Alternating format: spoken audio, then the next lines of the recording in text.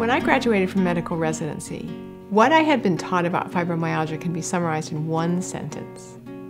I was taught that fibromyalgia is a rare chronic pain syndrome of older women, and doctors couldn't do much to help them feel better.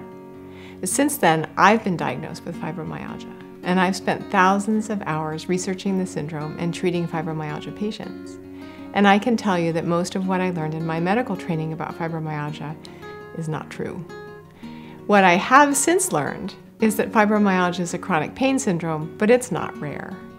In an April 2014 edition of the Journal of the American Medical Association, a fibromyalgia review article found the incidence of fibromyalgia to be between 2% and 8% of the population. So in order to try to find out how many people in the US have fibromyalgia, if we take a middle number, say 5%, that means 16 million people in the US alone have fibromyalgia. And for me, that means it's not a rare syndrome. The journal article also stated that fibromyalgia can develop at any age, and I certainly have found that to be true in my practice. Boys and girls can develop fibromyalgia, and men can develop fibromyalgia as well as women. And lastly, I've learned that fibromyalgia doctors can help fibromyalgia patients feel better. So I would like to share my story with you, and the story of some of my patients, and our experiences with this fascinating and challenging syndrome, fibromyalgia.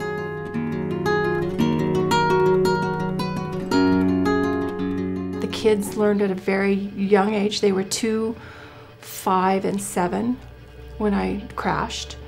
And they learned what we could do, what we couldn't do. I put all my energy that I could muster up into them.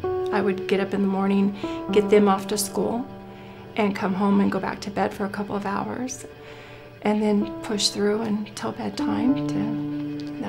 That was my life, and we just did what we had to do. The biggest thing for me was that I wasn't going to die, because in the beginning it was, what do I have? It seemed like MS. We just didn't know. It's hard to remember things. It must be, I had a baby and was nursing, and I kind of compare myself to other nurses who had just had babies, and it was clearly affecting me, my memory and concentration much more than them. It wasn't just nursing and, the stress of being a new mom. I just felt like I was hardly competent anymore to be at work. I didn't have the energy or the mental ability anymore to do it. I remember telling family and friends that I thought I was getting Alzheimer's, and it was really scaring me. And they laughed, but I was serious. I started to have weird pains when I was a little kid, and, told my parents I had stomach aches and pelvic pain.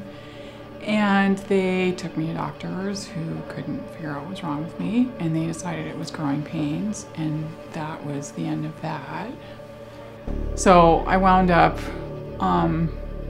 working as a wildlife biologist outdoors because I could move and I felt better. And the hotter it was outside, the better, and the more I moved, the better. And unfortunately, at some point, even that became very difficult because I had so many migraines and so much pain in my body. They eventually just said, well, you just are one of these people with pain. None of the other kids had a problem being on a sports team.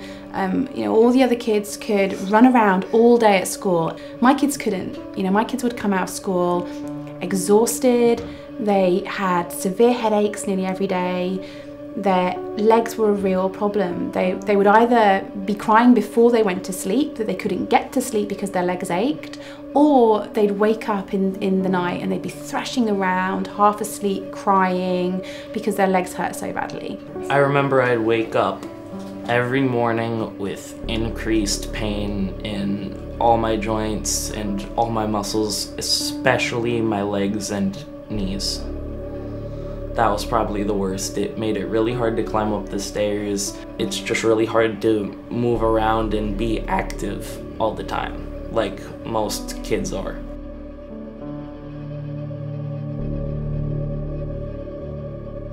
Personally, I slowly developed fibromyalgia symptoms over time, to the point in 2008 where I was diagnosed. And I found out three main things. Number one, there's no agreement on what causes fibromyalgia. Number two, there's no cure for fibromyalgia. And number three, the standard treatment is doctors prescribing fibromyalgia patients pharmaceuticals to deal with their symptoms. And sadly, the pharmaceuticals only helped a small percentage of fibromyalgia patients feel better, and the beneficial effect of these drugs waned with time. So I was thrilled to find a book by Dr. R. Paul Saint-Amand and Claudia Marek called What Your Doctor May Not Tell You About Fibromyalgia. And this book detailed Dr. Saint-Amand's experience working with thousands of fibromyalgia patients and helping them feel better. He found that in fibromyalgia, our kidneys do not work well in processing phosphate, and this excess buildup of phosphate in all of our cells causes all the problems of fibromyalgia. And by using the safe over-the-counter medication Guaifenesin, the kidneys can excrete phosphate 6 times faster, and slowly but surely we feel better. And this was incredibly exciting to me because here was a medication with no side effects that didn't merely mask the symptoms of fibromyalgia, but reversed them over time.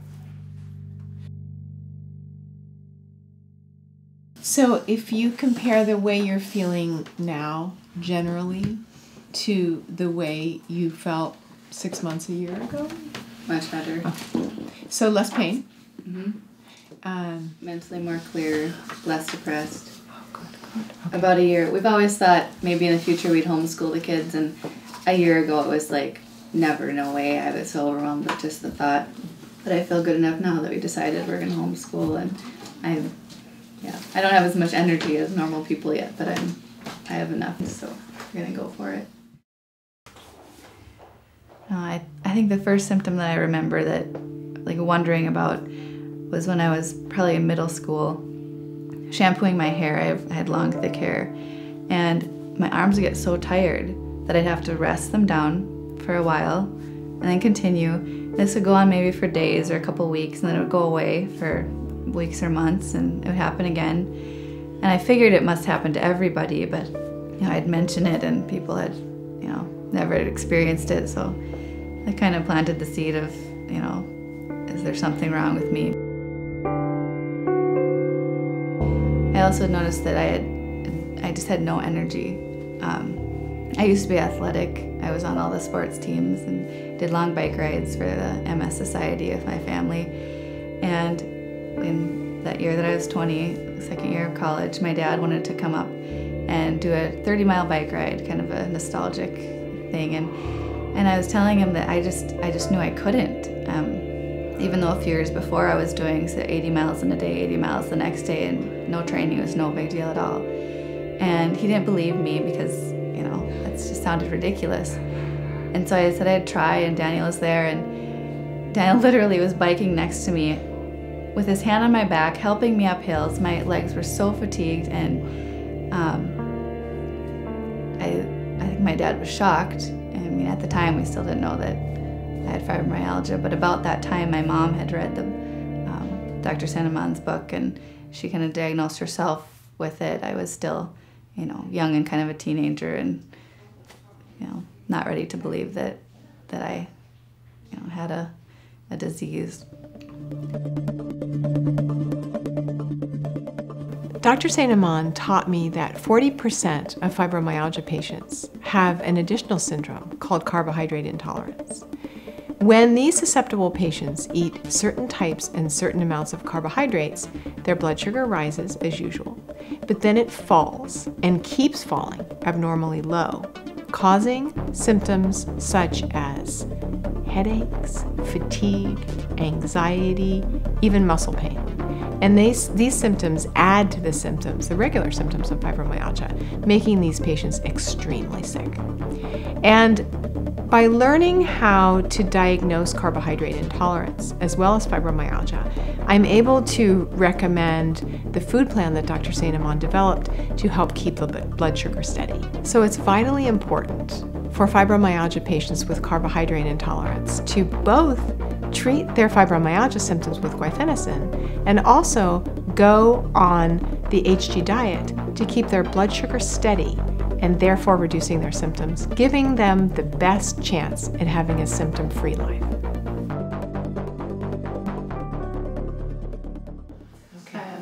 The hips, you know, I'm always talking the hips thing. Yes. And my hips have been really pretty brutal. But pretty much as another thing that's always is the HG issue with my not eating as I know I should, and I know I feel better. And you have dramatic fluctuations in your blood sugar that cause dramatic symptoms. Yes. Right, and that cause the symptoms that overlap with the symptoms of fibromyalgia. Yeah. When I started the protocol, Yeah. I started the HG diet as well, and I did perfectly for at least a year. My story is everybody else's story. Go to the doctor, do a million studies, everything's normal.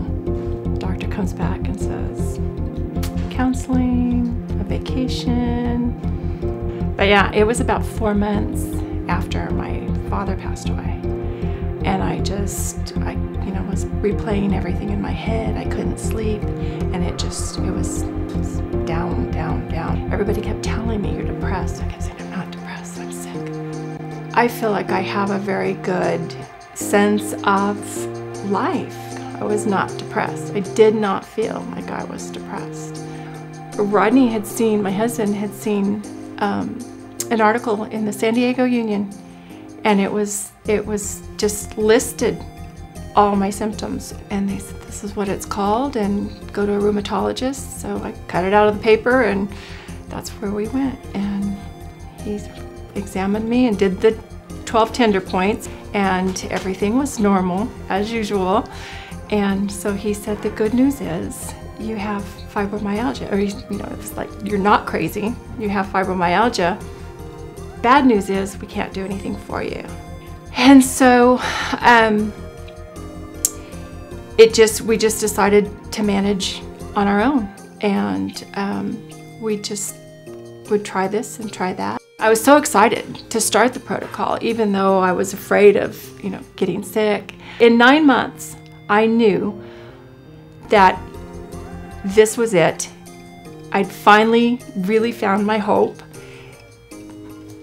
And I knew that even if I'd never got better than that right then, I would never stop taking Guaifenesin, never.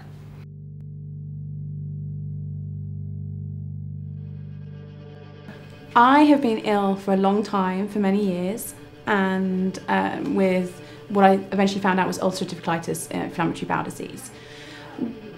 And as part of that, I suffered a great many different symptoms, but a lot of those symptoms did not fit with the classic range of symptoms that come with that disease. And I went on the internet, always a fairly dangerous thing to do, but I did it. And I read these symptoms, and it was just like, wow, this is what's wrong with me. This is what's been happening to me all this time. Coming from this place where I have 2 children who I know are suffering with the same problems as me, it just felt so right. So I brought them to Dr. Congdon, and we talked about what was going on and what was going on with you. Tell them what was going on. Everything is like, I remember having headaches all the time, coming off of school all the time, so that would come into my head. And I didn't even know that I had less energy. I just felt like it was normal, and I just got tired. But then ever since I've been told that fibromyalgia does that, and I have fibromyalgia, I'm just like, I had really low energy back then, so. I've had aches with these big nodules on the sides, a lot of them, and then like neck and shoulder stuff. Yes. But my pelvic pain is incredibly better. So eventually, I wound up living in California and seeing doctors at the Institute for Health and Healing, and one of them kind of systematically went through all the things that were wrong with me and diagnosed me with all of the conditions associated with fibromyalgia, and then eventually figured out that what my primary problem was fibromyalgia. And he suggested that I read the book by Dr. Saint Amand, you know, What Your Doctor May Not Tell You About Fibromyalgia. And it was sort of a revelation to read the symptoms of all these other people and think, my God, this is exactly what's happening to me. Like, this is what I've been through. I can completely relate to what these people are saying. And it actually seemed like a miracle to like even just read about people that were experiencing the same thing. So, in examining thousands of fibromyalgia patients, Dr. Saint Amand realized that we had a unique and specific pattern of muscle spasm and swellings, which he called nodules, throughout our bodies. And he taught me how to examine patients and feel these nodules. This is called mapping. And when I examine a fibromyalgia patient, I start at the head and work all the way down. And I can actually feel where their muscles are tighter, where their muscles are in spasm, and where the swellings, the nodules are. And the nodules have the excess phosphate in them. And as my patients get better, as they continue to clear well on Guaifenesin, I feel their muscle spasm decrease and their nodules fade away. So over time, mapping patients to tell what's going on with their muscle spasm and their nodules allows me to help them recover from their fibromyalgia symptoms. Okay, let me check you. Good. Great. In first grade, the teacher commented about his not being able to pay attention some days, fatigue, and this year she's talked a little bit about that in the fall, but since then he's been fine. Oh, that's great. That's great. And how about his mood, getting along with the other kids? Yep. I mean, the normal sibling issues, but he's a good peacemaker too. I guess more recently, I fell off the couch when I was cleaning blinds. It's like from that moment, I just felt terrible. My mind, I was getting really depressed, so I needed to find out how to help myself. And my mom happened to be visiting, helping after Joseph was born, and she went to Barnes & Noble and brought home the What Your Doctor May Not Tell You About Fibromyalgia book and gave it to me. And as I read it, I mean, I think a lot of people say, even in the book, like I read it and it was my life story, and it sounds cliche, but that's what it felt like. You know, it reminded me of symptoms I'd had when I was young, and it pushed back my memory, forgotten about.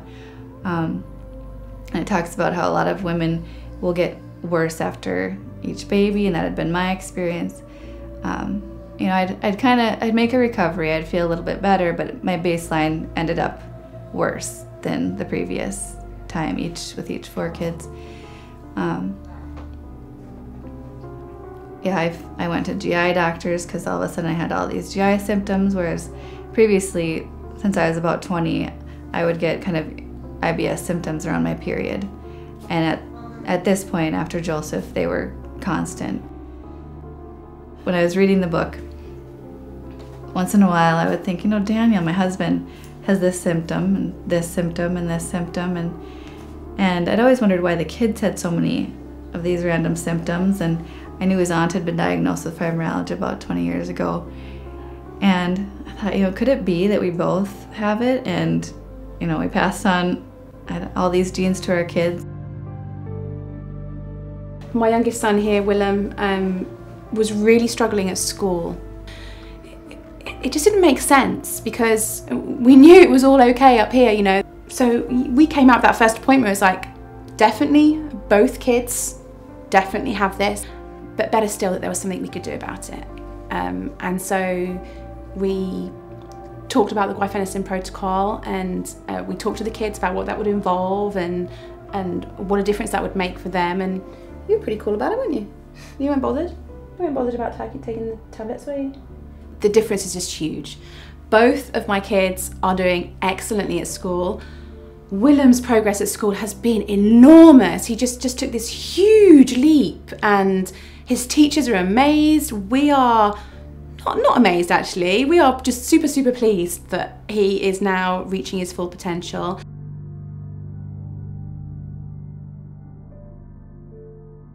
I was in a clear last year at the end of 8th grade, which was, I went to school every day. It was amazing. I felt great and I was motivated to go to school, which I was never motivated to go to school before. That was definitely something I never thought I would actually be able to feel, is wanting to go to school. He was really happy, which if you're a parent of a child who's not happy most of their life, it's like really shocking to have a happy child. You know, there is no fix. It's a long thing, but if you really do it, if you really follow the protocol completely, then there's a huge reward. We've seen it.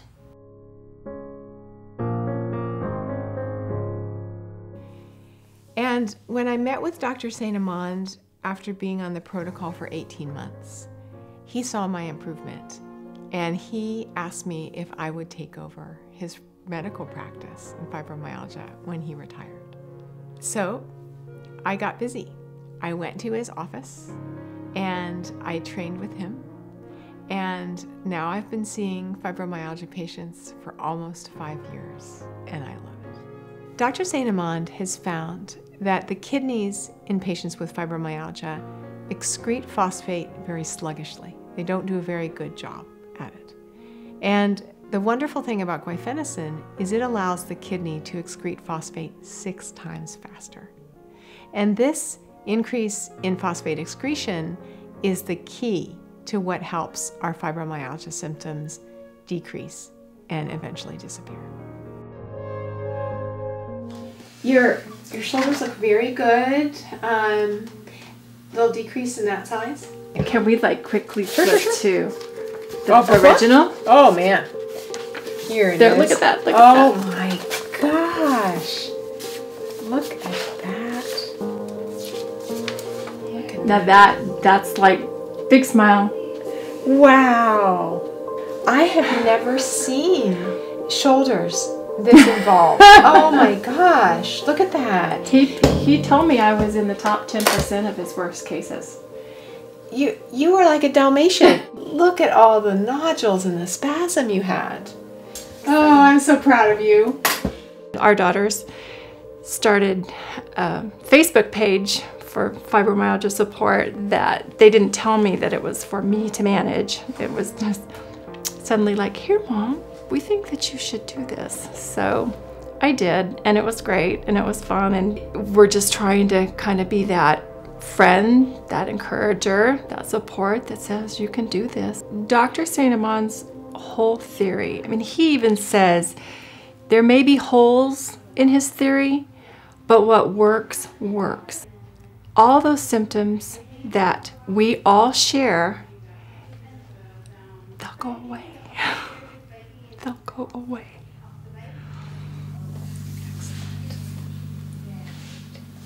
Your muscles don't feel quite as tight. It's good. It might be from the progesterone too. Good. Yeah, I really like that hormone. It's a good one. And things happened for me just the way people report in the book. Like my symptoms became very dramatically worse and then got very dramatically better. I realized there was a dramatic change in the amount of energy I had, in the amount of pain that I was in. I felt like I was a teenager again. I was able to start doing more. And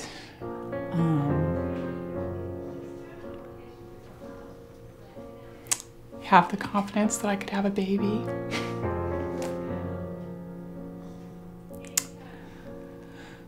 So 2 years after I started this treatment, I got pregnant with my son, and it seems like a miracle after waiting so long to have a child.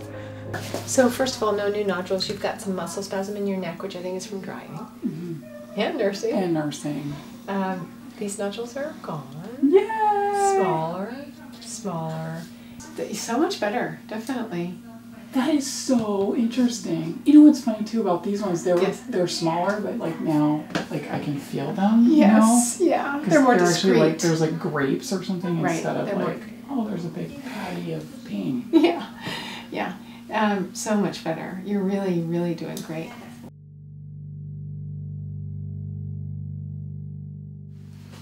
Are there things that you find that you can do to help yourself feel better? If I remember what Sarah was like a year ago and realize that she's come so far in a year, I think that's helpful too, to try and remember that. Definitely. Yeah, it's actually been really nice to have Sarah go through the process a little bit before me, and I know you recommended not doing it at the same time, and I can only imagine what life would have been like if we had tried that, so I'm glad that we at least staggered it a little bit to survive life during the clearing stage. It started making sense if he has fibromyalgia, why the kids have all these symptoms already. And you know, he's more resistant to believing that there's anything really wrong with him, but I had him read a few chapters and he couldn't deny that he'd had all these symptoms and that his dad does and his aunt who has been diagnosed. And so when he brought us all in, I remember just the butterfly feeling, like if we don't have fibromyalgia, what is it? You know, back to square one. But as you mapped each of us, you know, yes, you have it, yes, you have it, all 5 of us, not the baby yet, but just thinking, all right, now we know what it is. There's a treatment that totally made sense to me as a nurse and just as, you know, logically thinking through it, what Dr. Seneman had found. And like that glimmer of hope that there's something that can be done and we might not always feel this bad. So after our appointments and our diagnosis, the kids and the 3 kids and I started on the Guaifenesin protocol right away. And I remember we started on the lowest dose. I didn't feel any different for a week. I noticed changes in my 3-year-old daughter right away. But for myself, once I took the 600 milligrams, the next morning, I think old symptoms came back. I felt like I'd been hit by a truck. It was awful. It was a very significant worsening of symptoms. After the first 4 months or so, I was definitely noticing lots of improvements and better days. Sometimes I get a little dizzy and then I get dizzy and I just can't stop myself. And then I have to lay down and that helps, and I get up almost a minute later, I'm like, oh, I can't. And I feel like I'm gonna fall over, so I have to go back and lay down. That's not good. But that hasn't happened at all since our last. Since you saw me last? Yeah. You know, there are lots of things happening to us now where we're really noticing a huge difference in our lives and how the 3 of us are coping so much better now that we're on the treatment. So in the future, I hope I can become some kind of professional sports player, like soccer, baseball, or swimmer, or anything like that. Because now that I know I can do it. Me as a mum, I have so much more hope now. Just seeing them, recently they tried out for an elite soccer team. You know, a year ago, that would have been like, nah. You know, obviously I would always encourage them. But, you know, it would have been really difficult for them. And I don't even know they would have got through the tryouts. You know, they had to go through 2 tryouts. You had to do 2 tryouts for each one. Like the tryouts and stuff, they were tiring and they did make my legs ache, but I wasn't in pain halfway through and I can commit to a lot more things now. Well, you've got through to the elite team, haven't you? You got through the tryouts and they're in the elite team now, which is so exciting for them and for us. And, you know, now academically at school, at the end of last year, I was told that Willem was below average, was below the standard that our school district required. Now he's above. So, I mean, this is a huge, huge leap. So now I feel like my kids have a future that I didn't necessarily feel they had a year ago. It's annoying to take medicine every day, but everything's a lot better now. Although I do know that it doesn't work for all fibromyalgia patients, I think it would be worth it to invest in those it has worked for and try to understand why it's actually working for some people. Especially given that so few other things have been demonstrated to actually help fibromyalgia patients. I don't know what the experience is for other people, but to look back and remember life unable to walk up a hill, unable to go to high altitude, unable to socialize normally, unable to go dancing, you know, all of these normal activities that I can now do without any pain. It really feels like a miracle. I remember celebrating with my coworkers at the end of the day, and we all cried and hugged because we couldn't really believe it, and they had seen me go through this and seen me go through the early stages of the treatment, and it just transformed my life. He likes the shoulder too.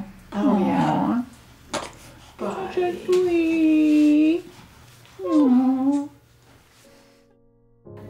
It was about 8 days after we started the medication, and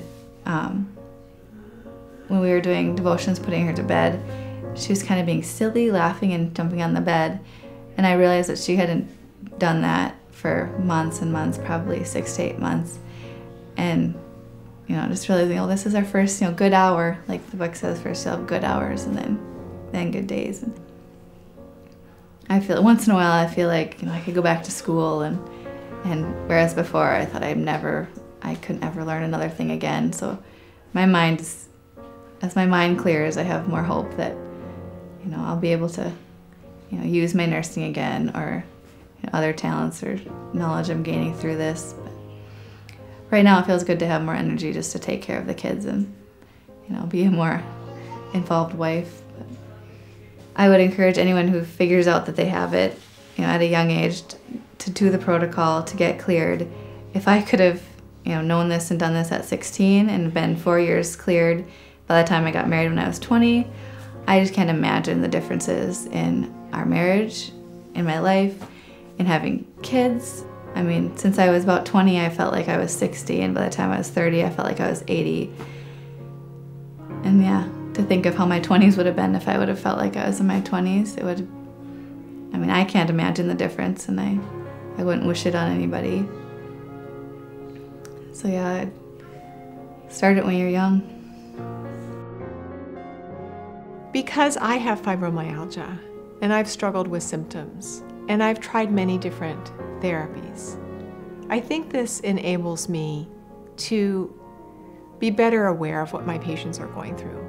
And my goal is to diagnose fibromyalgia patients as quickly as possible and get them on effective treatment so they have the best chance of getting their lives back. But from personal experience, I know how important it is to tell fibromyalgia patients that fibromyalgia is real, that their pain is real, but also there's hope for everyone with fibromyalgia to feel better. So thank you, Dr. St. Amand, from the bottom of my heart, for giving me my life back and for teaching me how to help others with fibromyalgia get their lives back.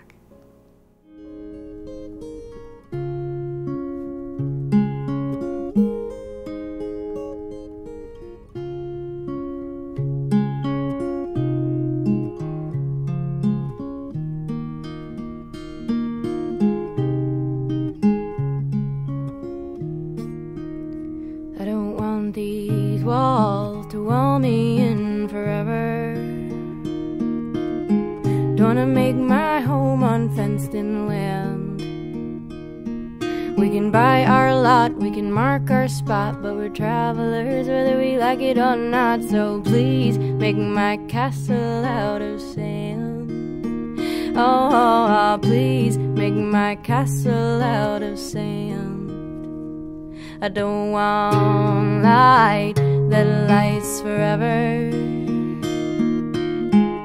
I don't want fire that stays stable. And the wick is lit, it burns a bit, and then it goes out at the end of it. So please don't hang a bulb above my table.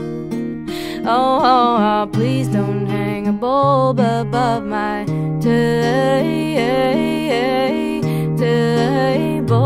'cause I am made of all the same stuff that makes the seasons what they are.